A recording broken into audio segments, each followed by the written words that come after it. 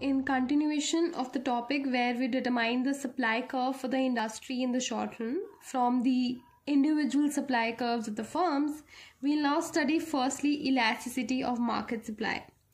See, unfortunately, finding the industry supply is not always as simple as was there in this diagram, that you simply add the quantities horizontally with respect to the prices.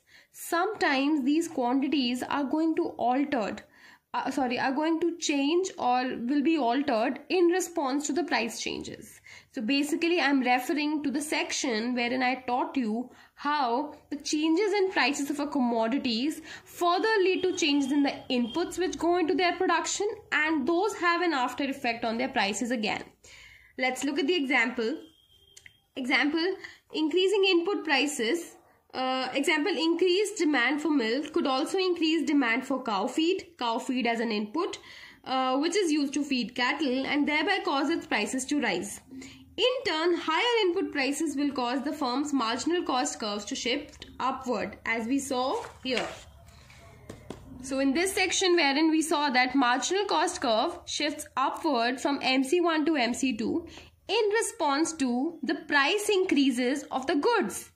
Because as price has risen, like example milk, the price of inputs has also risen, that is cow feed, and that has led to MC curve shifting upwards. And because of this, the quantity which now the firm will be producing is reduced to Q2. That means in response to price changes, input prices change and then quantity also changes.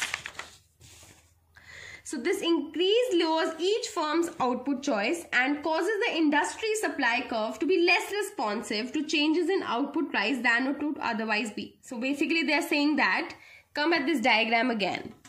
So if the quantities are going to be reduced further, what will happen? Let's say price moves from P2 to P3, and instead of quantity moving from now P2 to 4, it moves to say this point. And likewise here also it moves to say a lower point, and for the last curve as well it moves to say this point. Now these quantities being obviously lower than the earlier of 4, 7 and 10, when added at a price of P3 will have some quantity over here for the market. So will I not have my market supply curve like this? That means in response to price changes, the quantity response had been reduced, and that has resulted in a steeper market supply curve. The steeper market supply curve has repercussions. What does it imply? This implies that whenever the price is changing, quantity response is weaker. That means this is less elastic. So this brings to the point of discussion today, elasticity of market supply.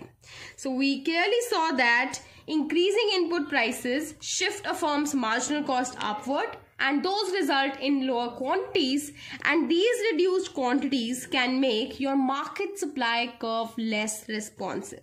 So let's consider elasticity in general. We all know the elasticity formula is percentage change in quantity due to 1% change in price. And I need not elaborate on this because we have already studied this in consumer equilibrium as well, or the consumer theory. So the formula is delta Q upon Q in numerator, and then in denominator you have delta P upon P. So that was about my price elasticity of supply in the market formula, which tells you the sensitivity of quantity to prices.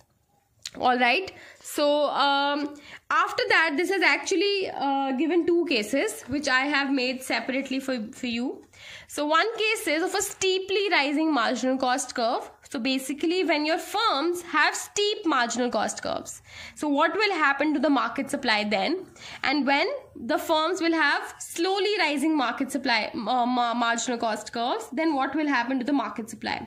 So clearly steep marginal cost curves or steep individual firm supply curves are going to result into a steep market supply curve. As you can see over here, at P1 price, the quantity is 2 for firm 1 and 5 for firm 2. If you add both of these, that means at P1 price you have 7 units to be supplied in the market. Likewise, when price increases, and as I said that input prices might change and that those result in the quantity response, so reduced quantity, that means my quantity would now increase to 3. And in case of firm 2, it will increase to 6. 3 plus 6 gives me 9. So at a price of P2 in the market, I have 9 units. That means my supply curve would look like this. Now let's spend time understanding the slowly rising marginal cost curve. Slowly means these are flatter. They don't rise steeply. At a price of P1, the quantity is 2 units. And a price of P1 again, the quantity in firm 2 is 5 units. So you can clearly see that.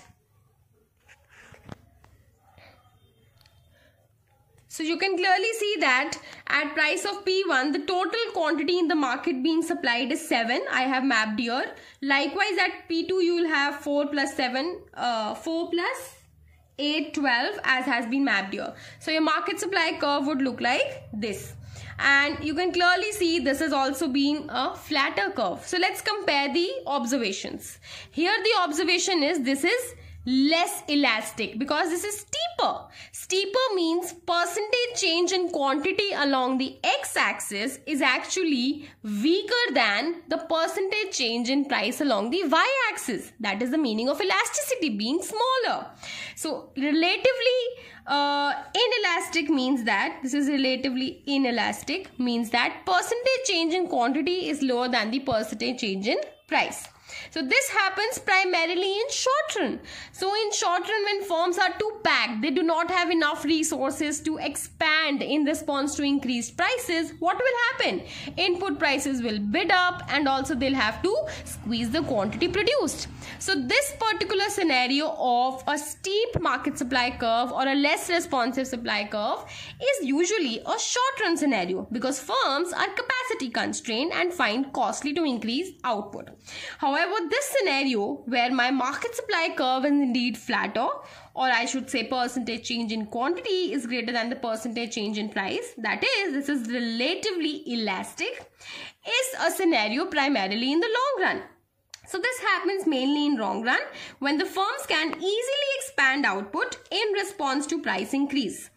Hence, I'll have two extreme cases now. The two extreme cases will be one, when my market supply curve ends up being perfectly inelastic. So perfectly inelastic means when price is changing, the quantity does not move at all. And likewise, a perfectly elastic case would mean when any price change leads to an infinite change in quantity. So these are the two extreme cases and these were the intermediate cases for studying elasticity of market supply in particular. Alright, let's have a look at this. At one extreme is the case of perfectly inelastic supply, which arises when the industry's plant and equipment are so fully utilized that greater output, if at all the firm has to achieve, can be achieved only by building new plants, as they will be in the long run. So basically, if you have to build up new plants, that's only a possibility in the long run. At the other extreme is a case of perfectly elastic supply, which arises when marginal cost is constant. That was the horizontal case.